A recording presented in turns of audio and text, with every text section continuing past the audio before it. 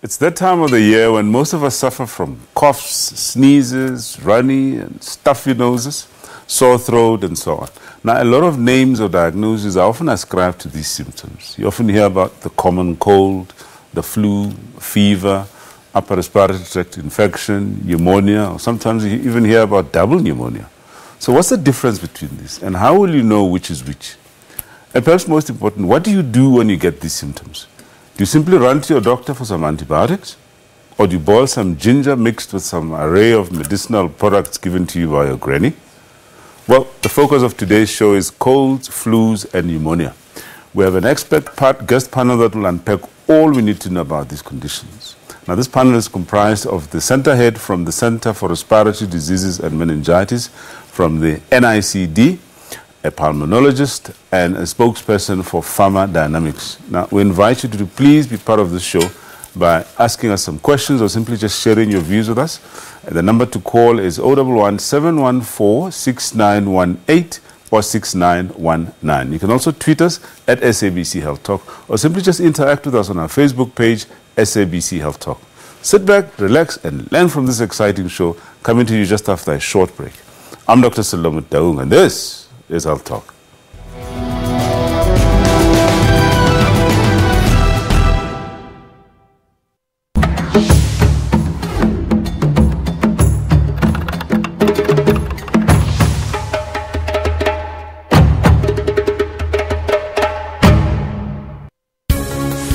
Have we taken enough responsibility for our responsibilities with regards to freedom? Largely the moment of 1994, that moment of absolute magic. Firstly, the voting, and of course when we watched Nelson Mandela take that oath of office, was a moment that we thought, well, we've now reached freedom. This is it. This is all that it can be. Off with the big story of the day where Eugenie Bouchard beat Maria Sharapova for the first time. Bouchard upped the ante and closed off the 3-hour epic grudge match with a rousing performance to win the most highly anticipated match so far in this year's clay season.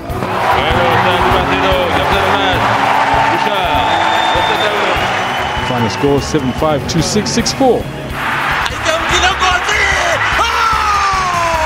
Title chasers Cape Town City FC travels to Pretoria, intent on grabbing 3 points from a resurgent SuperSport United. Get all the dominating stories locally and globally on Newsroom every Monday to Friday from 9 a.m. So from Port Elizabeth, I eventually left there, joined the circus, as you know, and travelled. I was a singer, I was a race car driver, and I wanted to see what my chances were in America.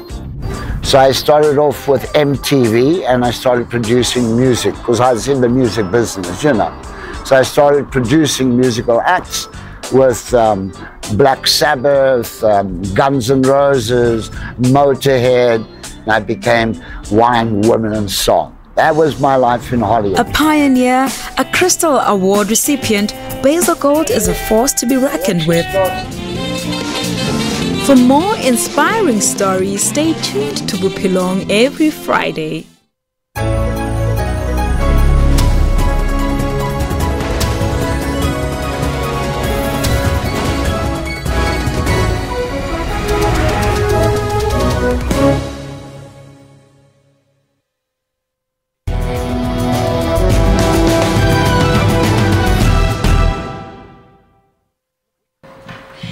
How many times have you dismissed sniffles as just a cold and carried on with a stuffed nose and sinuses, assuming that the symptoms would eventually run their course, perhaps a bit more quickly with a few doses of homemade remedies?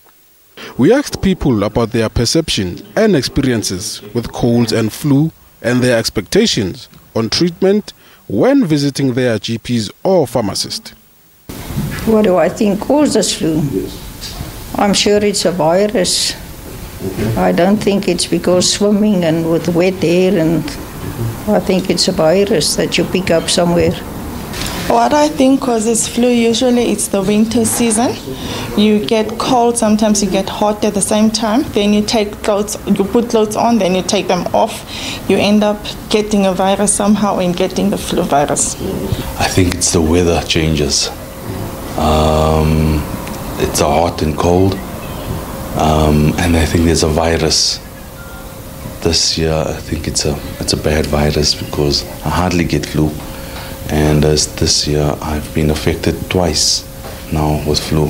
You know, when you have flu, you start by taking your Lemon, your flu stats, and then sometimes it gets worse, sometimes it goes away, sometimes you visit the doctor then. I don't like medication.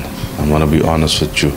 So if it comes to finishing the course, I must be honest, I don't finish the course with antibiotics. Because it's a cold and flu. To understand more about colds and flu, we spoke to Dr. Marlene McKay to help us understand how are people gearing up for the colds and flu this season. Every year we give the message out that the best way to prevent influenza is with the flu vaccine. You're feeling sick, but do you have the flu or the common cold? What's the difference? What's the difference indeed? Well, we're going to learn more about that from my two special guests. First up is, on my extreme right, Dr. Murumisi Mukansi, who is a specialist pulmonologist and head of ICU at Helen Joseph Hospital. Welcome to Health Talk once again. Good morning, Dr. Mutaung, and hello to the viewers. Right. And next to Dr. Mukansi, we have Prof. Cheryl Cohen. Prof. Cohen is the center head for Center for Respiratory Diseases and Meningitis at the National Institute for Communicable Diseases, or NICD. Welcome to Health Talk, Prof. Good morning, and welcome. Good morning to the viewers. So let's just start off with the basics. We said just now many different terms: common cold, fever, cough, and this and that. Can we just define what an upper respiratory tract infection is, what influenza is, what a flu is, what the common cold is? And let's give it a step. Do you want to start? Well, I can start. Yeah. So I think, and you played a little segment there where you highlighted the fact that now is the season for colds and flu. And I think, so a cold is really generally a mild infection of your upper respiratory tract. Now, your upper respiratory tract is sort of from the neck up your nose, your sinuses, sometimes your ears, your throat, etc. So the area around your head. And usually a cold is associated with symptoms like runny nose, blocked nose, sore throat, etc. So and it's not a very specific term. So having a cold means you've got some of these symptoms. And I think we'll talk about it a bit later, but the cold can be caused by lots of different infections, and I'm sure we'll go into it a little bit later in the segment. Now, the flu is an infection caused by a specific virus, which is the influenza virus. And that's one of all the different bugs that can cause colds and flu. And the symptoms, some of the symptoms of influenza are the same as those of the common cold. But what's noticeable if you have the flu is that often it can be a more severe illness. And in particular, it often affects your whole body. So you have what's called body pains or tiredness, and you really feel like you've been knocked down. It's not just having a runny nose. It sort of affects your whole system, and often you really can't get out of bed, you can't go to work for a few days. And so influenza is often a more severe illness, and it can affect your whole body instead of just your upper respiratory tract. And also it's compared to other causes of colds and flu, it has more chance of actually going on to become something more severe. We're going to come back to the causes a bit later. But Dr. Mukansi, talking about the symptoms, this one thing that comes up all the time is a cough. And we've heard that we're talking about infections, viral infections. Are all coughs necessarily equivalent to an infection? No, a cough is really perhaps I should say it's a natural defense mechanism, if I put it that way. That means you are clearing up something. In the main, it can be done by any other thing without necessarily something to clear. So if you have dust, for instance, you cough it out because that's the way to get it out of your chest. Right. And if you have an infection, you also would cough out. So if you have spit in there, you cough it out. So it's really that, or sometimes it could be that, you emotionally or otherwise you cough it out. Or you have an illness like asthma. Yeah. And then you cough as well as a symptom. So it's really a sign that perhaps something needs to be cleared in your airway. Okay, so when should one start worrying about a cough? It's when it's persistent and when it may be producing something that's yellow. Yeah. And it doesn't clear within a short space of time. So in this case, within a week, your influenza should have cleared. Yeah. And if it carries on and the color of your spit starts changing, plus is associated with the worst symptoms, you need to worry. Right. Let's talk about another related symptom, sore throat. Okay. Just take us through sore throat. I mean, does it necessarily mean an infection? Or can it be part of the common colds or flu? It could be part of the common cold or the flu or even any other severe infection. Really what it may happen from is the infection. Sometimes when there's dryness there, and remember there's glands that are there to clear up your upper airway and other parts of the body. So if ever there is infection or injury to any of those parts, then you may find that your throat is also sore and swollen as well. So but you can, in context, you can get it with any of the illnesses that we have, except that, as Prof. Cohen has said, when it's a common cold, it's milder. Influenza, it may be severe and such type of things. Right. We obviously are just unpacking some of these common symptoms. I mean, we'll get back to, the real illness as such. Let's talk about another one, a blocked nose and stuffy nose. So a blocked and stuffy nose, it's basically, we know that our noses produce secretions, we call them snot sometimes, and those secretions have a purpose. They're actually clearing out all the dust and sometimes even bugs or bacteria or viruses that come into your nose. Your body has a natural system to clear them out. But often, and so a blocked and stuffy nose can be a sign of an infection, and that's because if you have an infection in your nose, your body's response is to make more of these secretions to try and push the infection out. Right. But it can also be caused by lots of other things. So very common cause of a blocked and stuffy nose is allergies. And that's more common often in the springtime where there's lots of pollen around, etc. But you can get allergies throughout the year, and even in the winter, a blocked nose could be as a result of an infection, but it could also be from allergies or other things. So what, in terms of children now, I mean, we've spoken a bit about symptoms, and we're now trekking slowly back onto the illnesses. We're going to ask just now about, how common these illnesses, true illnesses are. How easy is it to differentiate the symptoms in children? Or do they present different from adults? Dr. Mukansi? Perhaps not a pediatrician, but I think it suffices to say the symptoms would be the same in both adults and children. And the problem is that with the very young and the very old, it's always difficult to see the severity of the illness. So you may want to, be cautious and get them seen by a healthcare provider and be assessed whether there is anything complicating or not. Right. Meanwhile, an adult will definitely be able to come forward with their symptoms and present them to you and know when things are really tough and need something done. So that's really, but it's the same. Whilst with you, let's just stay with you for a while and talk about we're on to illnesses now. Talk about pneumonia. How will one know that, this is pneumonia, and how is it diagnosed? Obviously the symptoms of cough and the others will come together, but the other things would be that the cough is maybe productive, especially if it's yellow and showing pus, and then chest pain as well coming with it, which comes when you're breathing, and then on examining the person, you find that there's signs that suggest there is a pneumonic infection. So, and radiological, so you do an X-ray if you are working in places that have X-rays, say for the primary care areas, then you would be able to see the evidence of consolidation or infiltrate of infection there.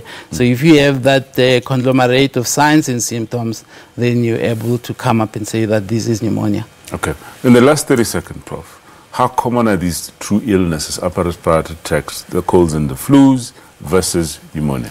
So colds and flus are very, very common. Colds are, I mean, if you have young children, I have young children, you know, it's many, many times in a year that they're coming home with runny nose. And so often, you know, the one ends and the next one comes. So they're one of the commonest infections really that we see in people, probably the commonest.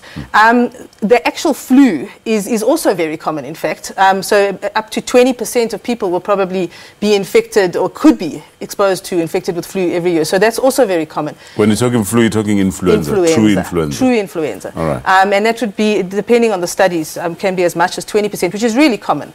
And then when we move to the more serious illnesses like pneumonia, which is an infection of the lower respiratory tract, those are relatively much more uncommon. So most people, you know, will just recover. They won't go on to those illnesses.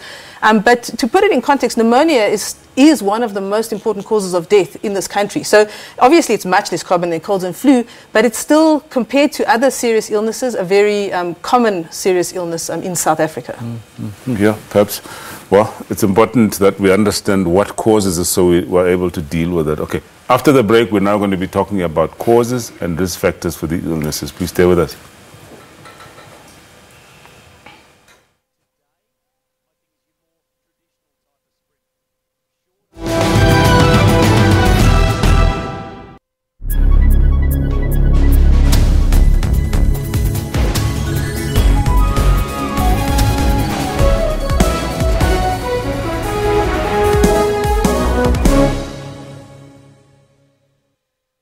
Kilimanjaro, majestic and mysterious, 27 climbers, 5,895 meters, 5 days, trekking in honor of Madiba and for underprivileged schoolgirls. In just 5 years, millions of sanitary towels have been distributed countrywide. The target to reach 2 million needy girl children by 2020. It's time that as men, we must actually pick one sanitary pack. We can touch one girl through this initiative. SABC News will again be documenting the arduous expedition. The climbers have one goal in mind. To pledge support for a month's supply of sanitary pads, SMS Gillian or Tabo M to 42513. The South African team hopes to summit Uhuru, Africa's highest peak, on Madiba's birthday, July 18th.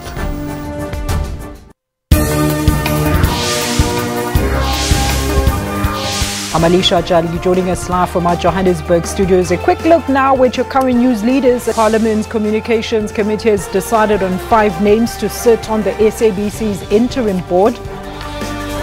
And the Constitutional Court has directed Social Development Minister Bathabile Dlamini and her department to account for their handling of the social grants contract. And in tennis, Serena Williams has withdrawn from the BNP Paribas Open in Indian Wells and the Miami Open due to a left knee injury. We're expecting it to move just in the towards the southern parts of the country, not so much coming towards southern Africa, not even touching the Mozambique channel. It's just going to move back towards the Indian Ocean. Stay tuned to News Today, Monday to Friday from 3 to 5:30 p.m.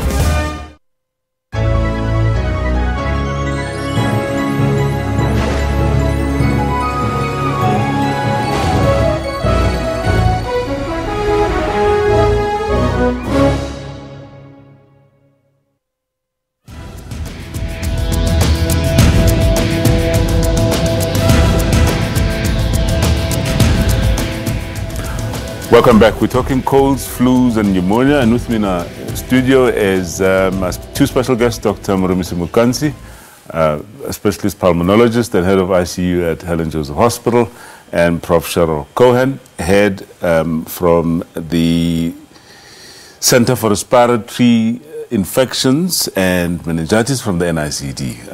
All right. We're talking causes and risk factors for these common colds and flus and pneumonia. But before that, let's take 2 calls. We'll take one after the other. Let's start with Gaynor from Durban. Gaynor, welcome to Health Talk.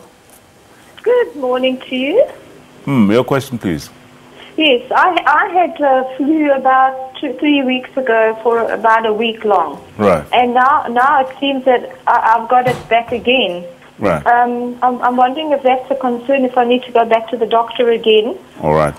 or is it just maybe the infection is being all along in my system and never went away? Excellent question. Very good question. We'll get the guests to respond to you if you just stay tuned in. And let's take Lucielle from Pretoria. Lucielle, welcome. Hello, Michelle. Michelle, are you there? Yes, I'm still here. Yeah, your question, please. I just like to say that flu is a natural defense system. Okay? Yeah. And you have to let it run its course and balance your liquids and a hot toddy, which is whiskey. Okay, all right. Okay. All right, thanks. We appreciate your call and your opinion. I'm not sure if my guests would like to respond to that, but let's see if they will. But thank you very much anyway. Let's start with Gaino's call. So, a very important question, you know. The natural cause of these common colds and flus, do they come back? Should she get worried? So I agree, it's a really good question. And I think the first thing to say is that, you know, Gaino's saying that she had the flu, but most people who have the flu don't really have a test to see what's causing it. So she had a cold or flu, she had an upper respiratory tract infection, probably, it sounds like. And what she describes is really typical of an upper respiratory infection, which is that it sounds like it lasted for a week and she got better, which is what we expect with most of these infections. And now she's ill again. And the question is it a new infection or not? So I think generally what we know is that actually lots of different viruses and bacteria can cause the similar signs and symptoms of colds and flu. And we've done a lot of work monitoring these infections in the community. And what we know is that, especially at this time of year, which is the time when these infections are common, it's quite common, especially if you have children at home, but even if you don't, that you can get one infection and then you recover. And then a few weeks later, you get a different infection. Mm-hmm. And that's not really something to worry about. Yeah. And the different infection, it can just be chance. And sometimes it is also because your body is a bit weakened by the first infection, so maybe you're more likely to get sick a second time around. Mm-hmm. If however, it happens that and that sounds like what's happened in this case. Sometimes, though, you have a cold or flu and you don't ever really recover. You don't get better, and it carries on and it carries on and it persists without you getting better. And in that situation, it might suggest that it's gone on, the infection has gone on to become something that's more long-lasting. And in that situation, you might want to have a doctor look at it if the symptoms are really going on and not getting better. Mm-hmm. But if you really get better and you get sick again, the most likely thing is that you've got a different infection. To you, it looks the same, but it's probably a different germ that's causing it. Right. In fact, I did say that, you know, to Michelle, I'm not sure whether or not you'd want to respond, but I think that it's an important question. Because it talks to what people do and the remedies. I think she mentioned something like mix something with whiskey or something. But I'd like us to keep that at the back of our minds. When we start talking prevention and, you know, in the next segment, let's talk about some of these, you know, home remedies, so to say. All right. But let's just stay with you for a while and talk about the common causes now, you know, and risk factors. Firstly, perhaps the risk factors. Who's at risk, higher risk of developing these colds and flus and viral illnesses? So by far the most common risk factor for developing colds and flus is age. Right. So, and anyone who's got kids will know that, right? So young children are much more likely to develop these signs and symptoms, and they develop them much more common. And often, you know, very small babies maybe don't have them that often because they only have contact with a mom. But as soon as your child goes to kindergarten or daycare, they're mixing with other children. They mix very intimately in ways adults perhaps don't get so close together. And they're coming home all the time with these infections. And that's actually normal. No wonder they call them viral exchange bureaus. Exactly.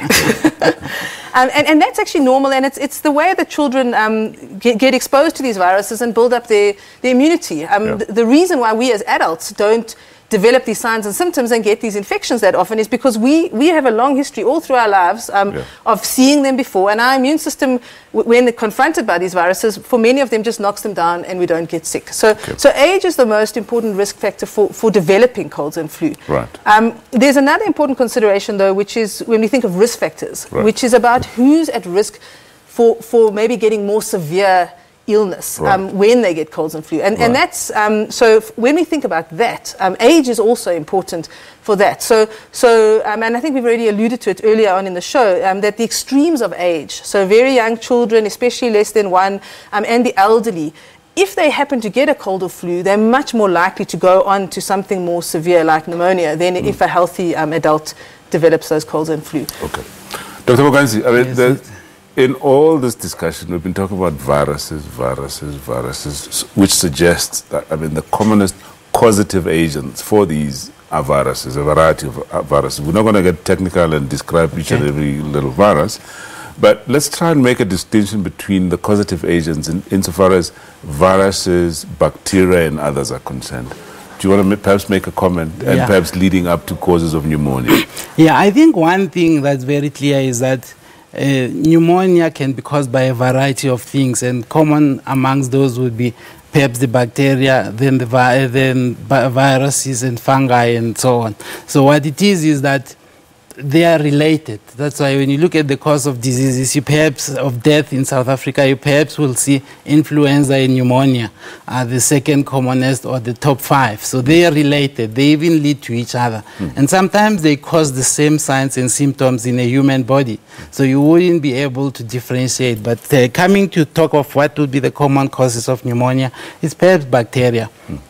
And the most common one is the one that has a name that sounds like the pneumonia, the pneumococcus. Right. That would be the one, and then there's a few others that do that. Yeah. Viruses like influenza can cause this, and if you look at it, we quite haven't seen it to say it's the most common, but in our other Western countries, there is statistics that suggest that it may even supersede the pneumococcus in causing pneumonia. Yeah. So it's something perhaps for the future that we need to look at as well. Earlier, Michelle, in her call, and I just pick one of the things that she mentioned the immune system. Yeah. We haven't spoken about, you know, the role that the immune system plays in development of these, or at least as a risk factor, perhaps. Your comment on that? Perhaps she highlighted a very important thing. For instance, the bug I mentioned, the pneumococcus, stays in the human body, but it doesn't cause problems. And then as soon as your immune system is compromised, one way or the other, then it becomes a harming bug that then harms its host that they've been living harmoniously. So the immune system plays a very important role. And that means those that are, as we talk about the extremes of age, we really are talking about people that have a dysfunctional immune system, so to use that way. The very young and the very old, and then perhaps those that have chronic lung disease like asthma and COPD also have a problem with the immune system and the clearance. And those that are immunocompromised from HIV as well, they play a very important role. And if you look at the statistics of our pneumonia, influenza, they come out quite distinct. So the immune system is very important. Okay. I wanted to slot in one question, but we've run out of time, and that, you know, perhaps just to dispel this myth that the weather, cold weather, causes colds and flus. But we'll get back to that perhaps sometime after the break. Time for a quick break. When we come back, we continue our discussion on colds, flus, and pneumonia. Please stay with us.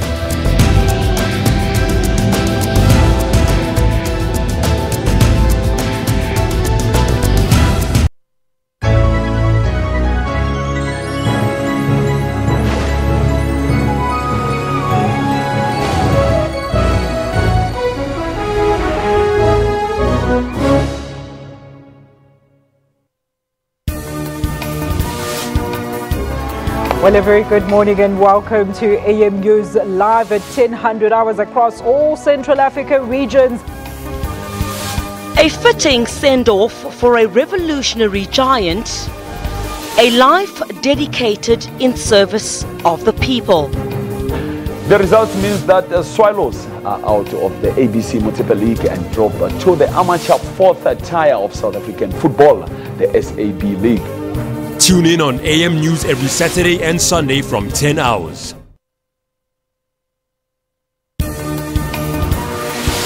It is 6 p.m. Central African Time, broadcasting live from Johannesburg. This is Primetime News. South Africa said farewell to one of the Rivonia trialists, Uncle Kathy, a fearless stalwart. With this man who was so engaged, so busy, so witty, so funny, so wise, and so incredibly principled. Joseph Shabalala has been honored for his contribution to the South African music industry. A statue in his honor was unveiled during an annual gala dinner in Ladysmith. The shot of the day, however, belonged to American Daniel Berger, who chipped in for an eagle on the par 4 fifth hole. For all your news updates, stay on Primetime News every Saturday and Sunday from 6 p.m.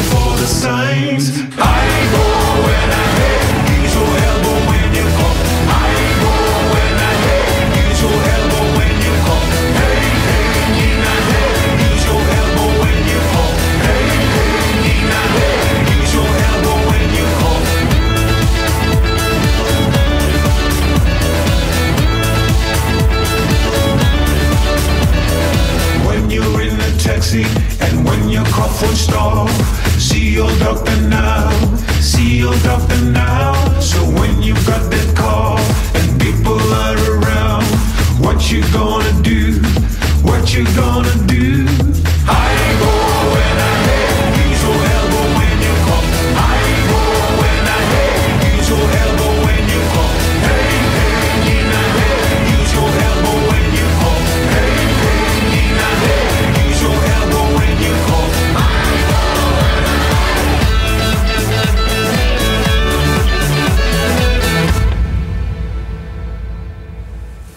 Use your elbow indeed when you cough. All right, we're talking colds and flus. You've just joined us. And with me in our Johannesburg studio, we have Dr. Murumisi Mukansi, pulmonologist based at Helen Joseph Hospital. And next to him is Prof. Cheryl Cohen, Center Head for Center for Respiratory Diseases and Meningitis from the NICD. And it's a pleasure to welcome from our Cape Town studio, Nicole Jennings. Nicole is spokesperson for Pharmacodynamics. Welcome to Health Talk, Nicole. Thank you very much. It's a pleasure to be here. All right. Nicole, we're talking prevention of colds, flus, and pneumonia. And I think it's relevant for me to ask you about the survey that you recently did, where you obviously, put a few questions, to South Africans around what they're planning to do for this flu season. Do you perhaps just want to share perhaps the highlights of your survey with us? Yes, certainly. So we conduct the survey on an annual basis, and we had about 1,500 respondents. And we saw that 40% of South Africans actually said that they plan on exploiting the colds and flu season by taking a sickie day. So that's the one side of the spectrum. Then we also saw that 17% of South Africans actually say that their employers put pressure on them, or they feel pressured to go into the office even when they have a cold or a flu. And 11% of South Africans said that they actually fear that they might lose their jobs if they take sick leave. So we see a massive imbalance, in the situation in the country. And I do think, people that exploit the system, that take sick leave when they're not actually suffering from a cold or a flu, are worsening the problem. And they are, leading to employers sort of putting pressure on employees to go into the office when they are actually under the weather and feeling sick. It's worrying that, people are planning to take sick leave days and that sort of thing. We're going to come back to you just now, Nicole, but let's take Lee on the line from Devon. Lee, welcome to Health Talk. Hi, thank you for taking my call. Okay, I would like to know if inhaling very strong perfume or something like paint can cause symptoms of cold or flu. Because I've had problems in the past that just by smelling paint, I get sore throat or blocked nose, and then I get very weak. All right. Is it related? Good question. Thank you very much for your question, Lee.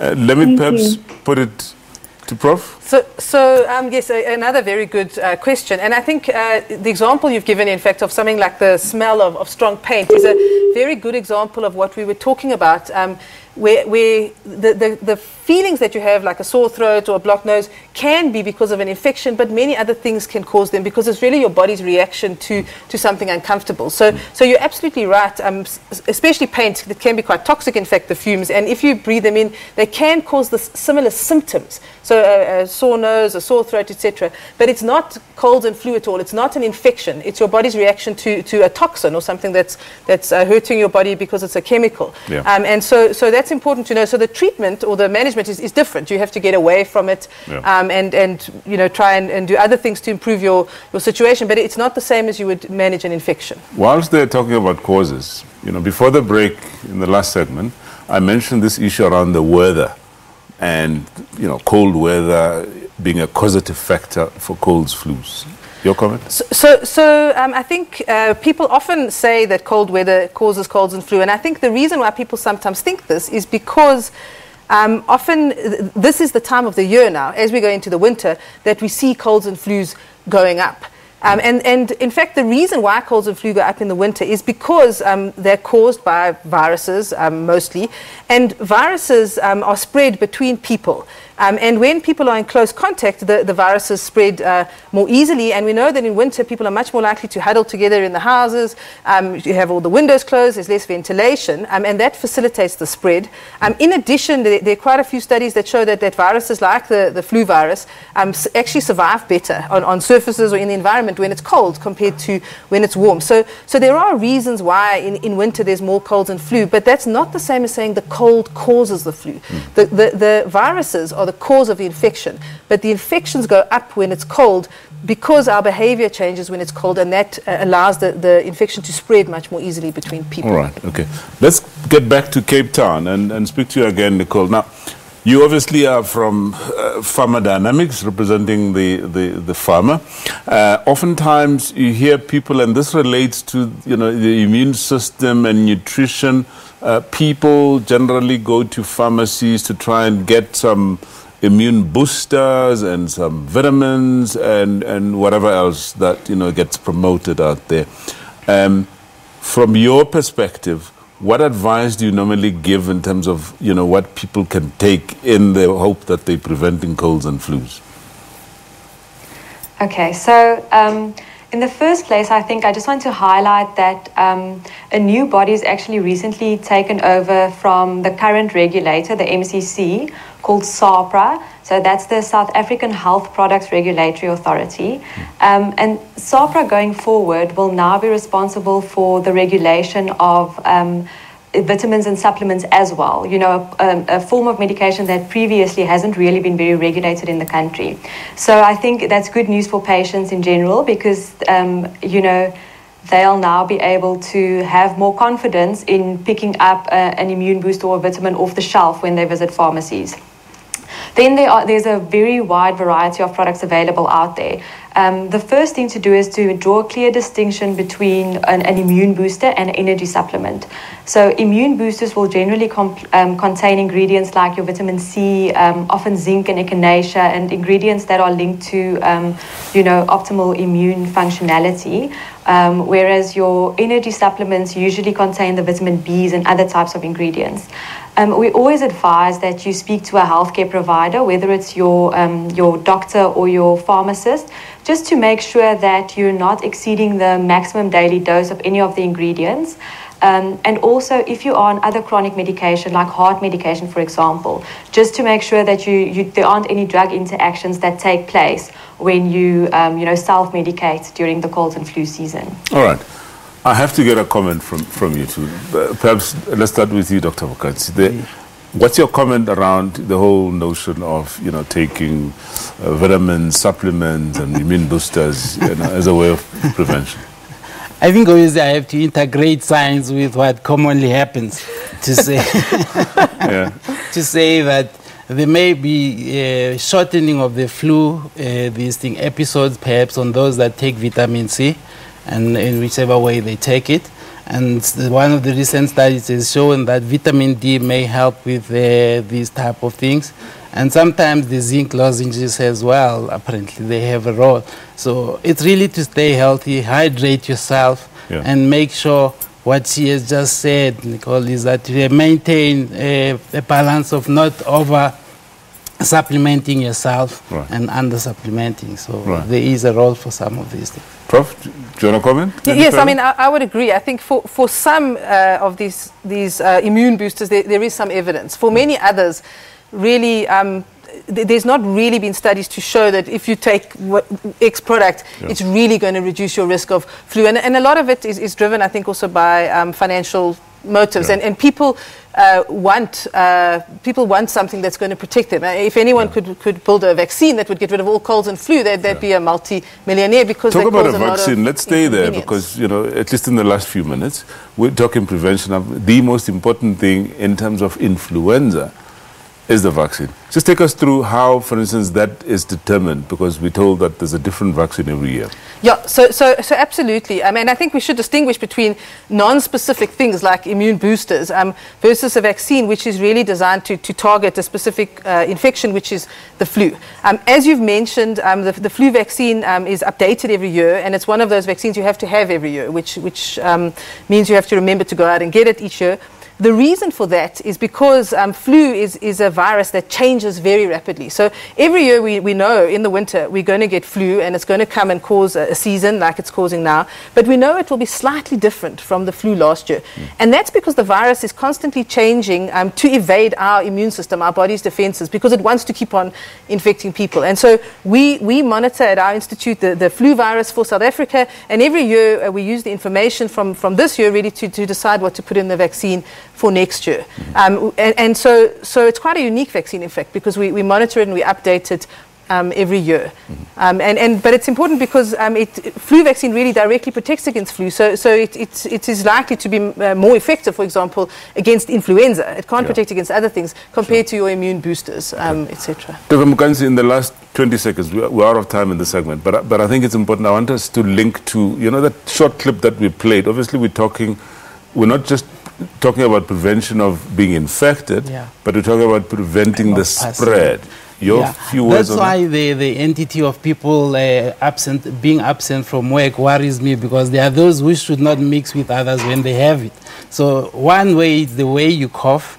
You should try and close the mouth and the nostrils at least, and then try and not share utensils with other people, because the virus is passed on that way. So whether it's toothbrush, it's other drinking things and plates and stuff during that time. Yeah, I think this is quite important, and you know we shouldn't rush it. Perhaps we'll just take it further in the next segment. Okay, time for a quick break. When you come back, we'll now talk about how we manage these conditions. Please stay with us.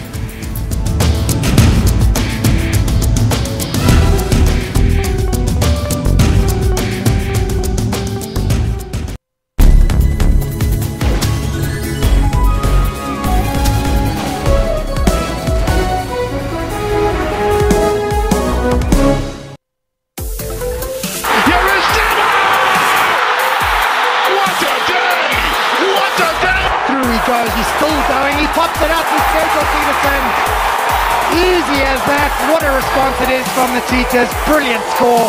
Imran Tahir produced a superb performance with the ball.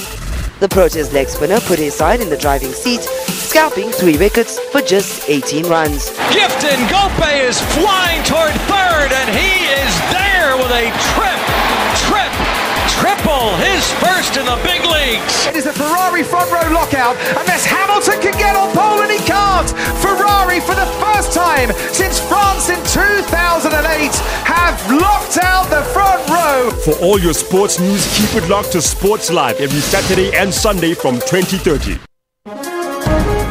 Rights and recourse tackles constitutional issues. When South Africa became a constitutional democracy, we had a fairly sound legal system in place requiring the Constitution to guide the direction in which it must go and the way in which it must be refashioned.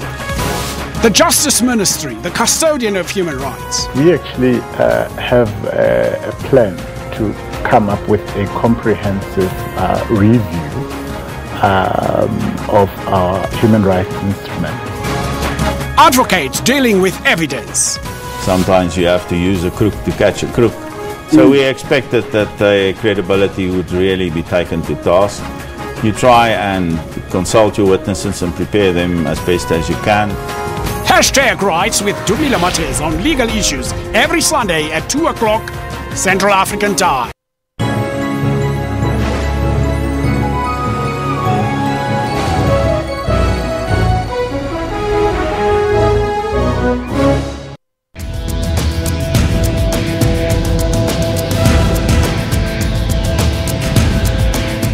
Welcome back. We're talking colds, flus, and pneumonia with my three guests.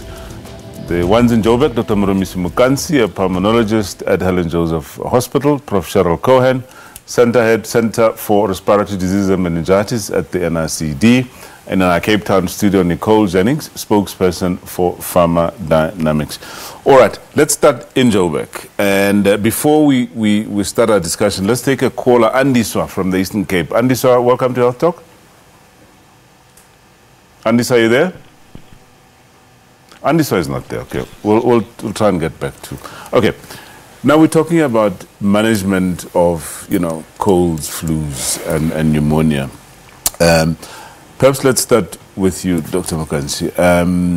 Just the principles of management. So somebody experiences these symptoms. At what point should anybody feel that this is the time to go and consult a healthcare professional?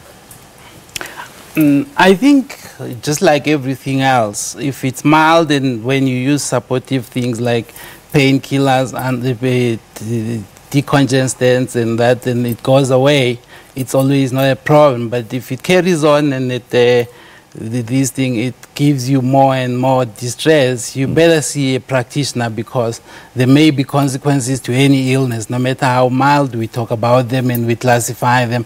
That's usually what we do in a discussion, but in real life it can lead to anything. Like I said, in the common cold, influenza, they can complicate with pneumonia and maybe neurological complications, Guillain-Barré type of things. Yeah. So you can have these things complicating, which means if ever it takes longer, it takes about a week, it should take to clear. But it means during that time you're getting better, not that you're sitting and hoping that things will get better while you're not. Yeah. And then hydrate yourself, obviously, and seek care. And remember that the virus doesn't need an antibiotic. Yeah. So we give an antibiotic. Well, we're going to come back to that, because that's a big issue. Yeah. Okay, but what are those? Are there like flag symptoms, that will say to you, here I need to go and see a doctor?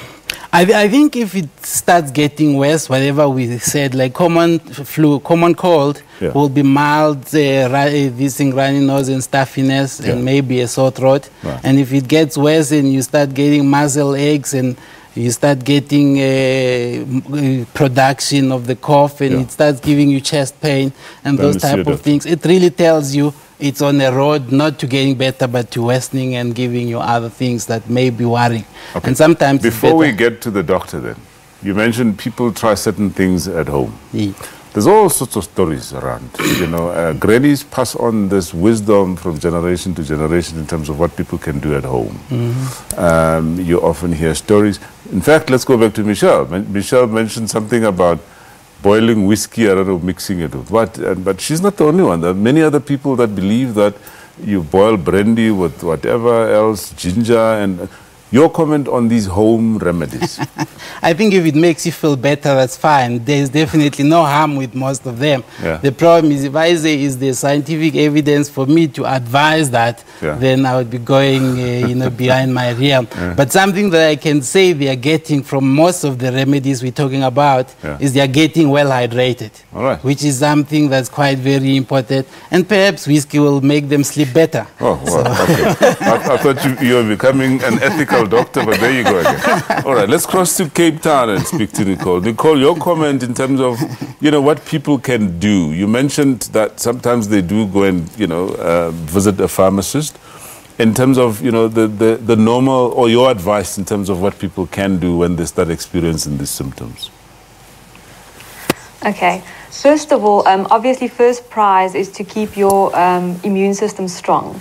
So there's a big focus there on nutrition to make sure that you're eating, well-balanced meals, getting all your vitamins.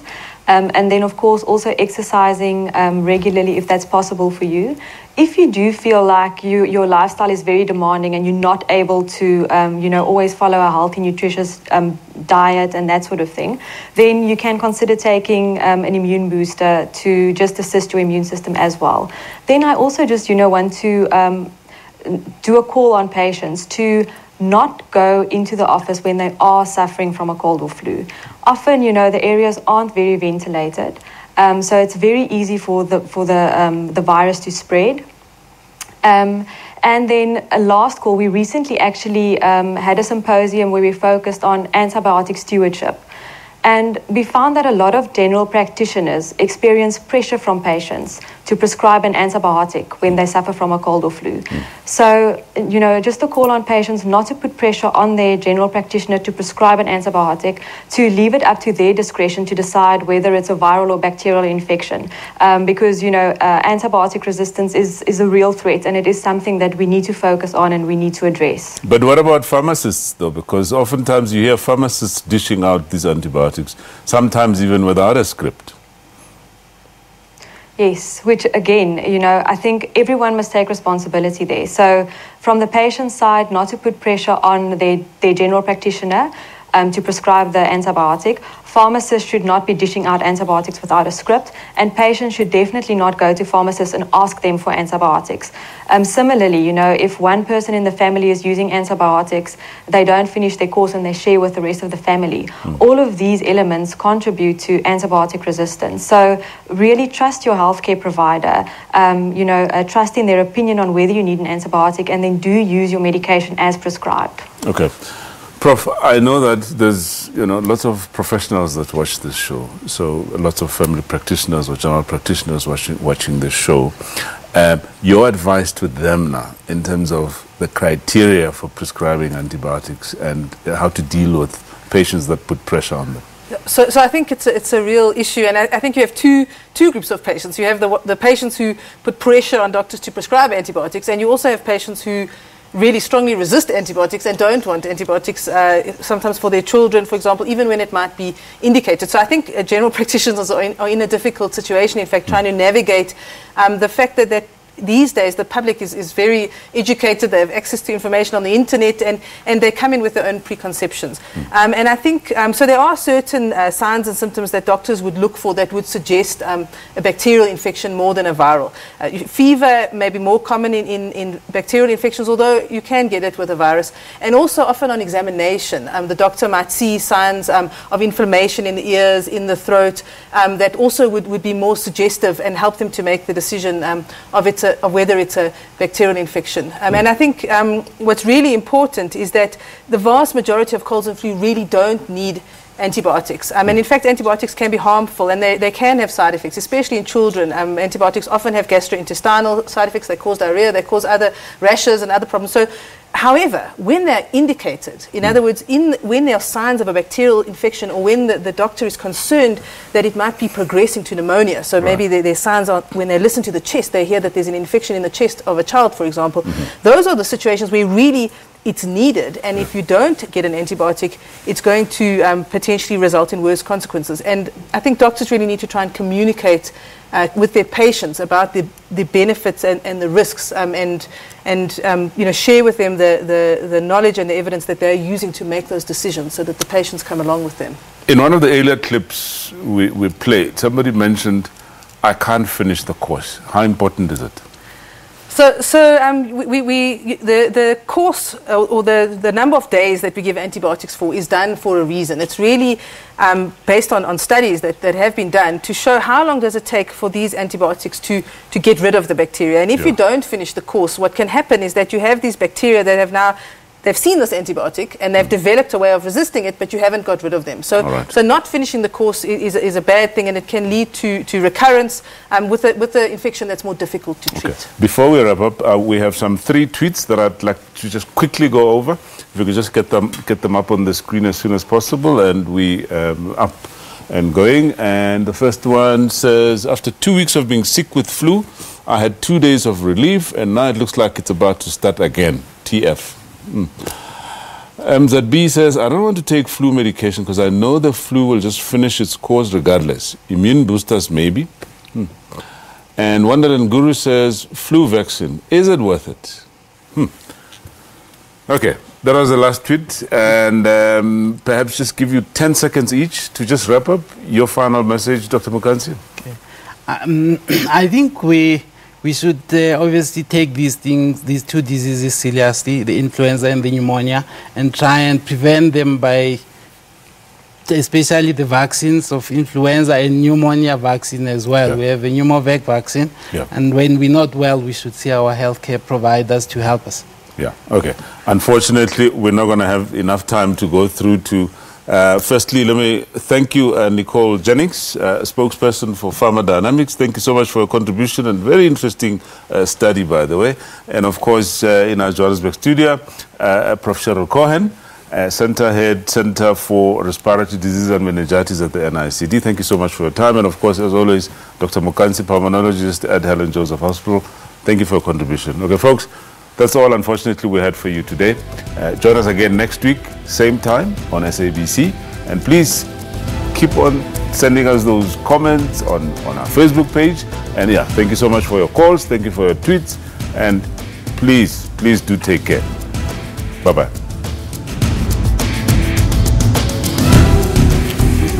Thank you.